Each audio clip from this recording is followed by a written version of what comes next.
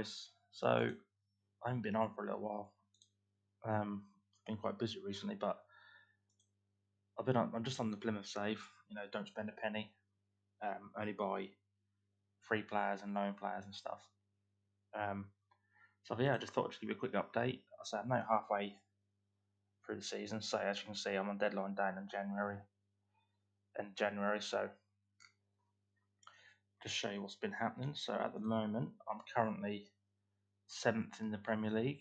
So season in the Premier League is not going too bad. We're doing okay. So we're just beyond probably the top, the big six, apart from Chelsea, who are there. You'll say you can probably include Newcastle now because all the money they've got. Well, 7th place for us is really good. I say not too far away. Got a nice little 4-point cushion over West Ham, who are 8th as well. And they got a massive gap against Liverpool. They're just above us. But yeah, overall, we're doing okay. If we look at the schedule, I seem to have a good period where I do quite well, and then I have a couple of bad results, and that kind of scuppers the season a little bit. I'm really sorry, guys. The laptop's been a bit slow. As you can see, I have some good winning runs and undefeated, and then I get back-to-back defeats. Had a crazy result against Man City, lost 5-1 at home, poor result, and then come back and then win 2 games in a row again. And then, yeah, some bad results. I know some hard teams and stuff. Tottenham were champions last season, and then we just got hammered by Liverpool. No one turned up in that match. Then we got good away point against Leicester, and then they've now thrashed Norwich, my team, and it's getting a couple of goals. And everybody played quite well that game.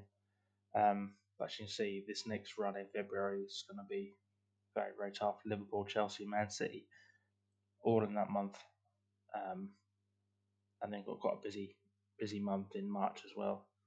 That's because we're in the Euro Cup or Europa League second round knockout. We had a good run in that.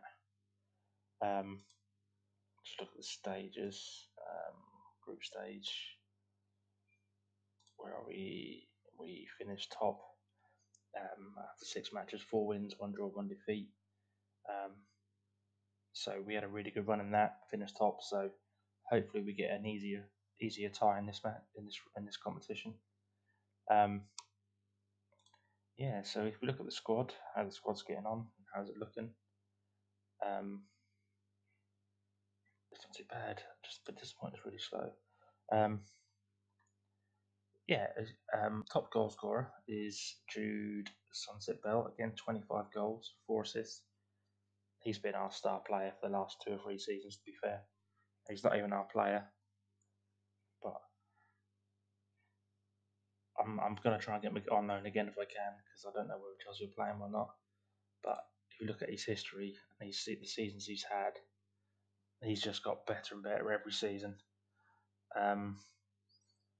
So like this season, 15 goals in the Premier League and 23 matches. It's very, very good. So last season he got 16 overall, but 26 with all the competitions as well. So brilliant. Another player who's playing well is my German international. He's now full-time German international, 12 caps. Improving all the time. Very, very good. Playing really well for us. So he's probably one of the best players I've got at the club. I have now signed a new defensive midfielder on loan, and I'm now trying to sign him on a permanent deal because his contract expires. So he's played 9 games with Dortmund this season, and wasn't getting much of a look in. But if you look at his stats, he's actually very, very good in all departments. Good technique, very strong in mentals and physicals. So, and he will improve as well. He's worth a bit of money as well. So he's come in to challenge Morton as a defensive midfielder role. I'm going to be looking for a new goalkeeper, even though Jack Butland has been brilliant for me. He's now starting to drop off, and his form is not as good as it was. Um, but I think I need to get a new younger goalkeeper. So that's what I'm going to be looking at in the summer, hopefully. I let a couple of players go out on loan as well, so we go off the transfers. Just quickly show you that.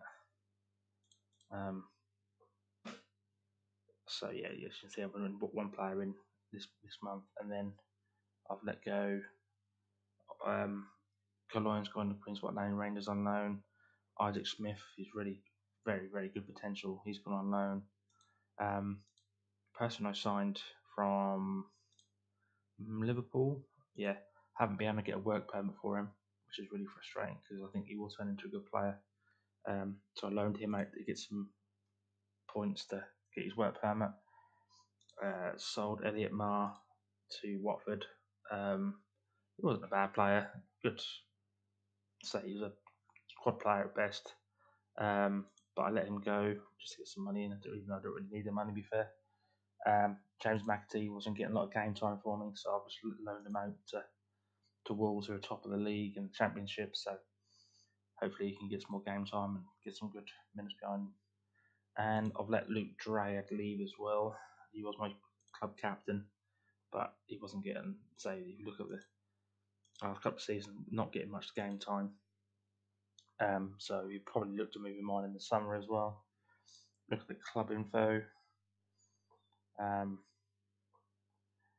Everything's improving. We're doing quite well. Junior coaching is very good now. Home Park, it's now 28,188 undersort heating, so that's improved immensely. So we're getting good crowds now. Yeah, so really pleased with that. We look at the finances of the club. We've got lots of money, 160 million. I say transfer budget 107, which I can't use, but we're still nowhere near spending the wage budget. So the last transfer window, there wasn't that many people who were going to come in and improve the squad. So that's the reason why this hasn't really changed. I can't remember my last video if I told you who my new assistant manager was, but I'll just share again, just in case I haven't. It's Cristiano Ronaldo. He's now my assistant manager to replace Steven Gerrard. Some of these stats have gone up already. He hasn't been with the club that long, but yeah, he's very good. So he's now come in as my assistant manager, and yeah, we're looking quite strong in that department. To be fair, a lot of old international players and very good coaches. So yeah, so that's where we're at with the Plymouth save. Say if you've got any questions, guys, don't forget to leave a comment, and I'll get back to you as soon as I can. So yeah, cheers, guys.